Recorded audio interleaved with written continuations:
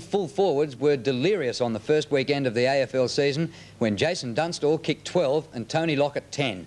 The two champion spearheads thrilled big crowds at VFL Park and the Western Oval, and if they can stay on their feet, could be in line to break the all-time record.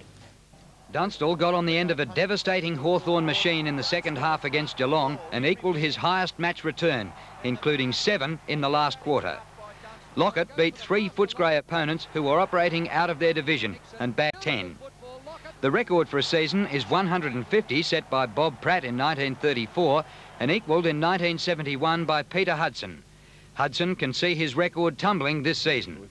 You've got to be very consistent and you've got to have a lot of luck. And, of course, we all know last year Tony ran out of luck. Hudson has a long-time affinity with Hawthorn and Dunstall, but is now in the St Kilda camp with Lockett. I played with Hawthorn for a long time and I've got a very soft spot for Hawthorn, and I'm pleased to see Jason doing so well. But I suppose now I'd have to lean a little bit to the red, white and black, and I got a real buzz out of seeing Tony kick those goals yesterday. And he thinks the record could go way past 150.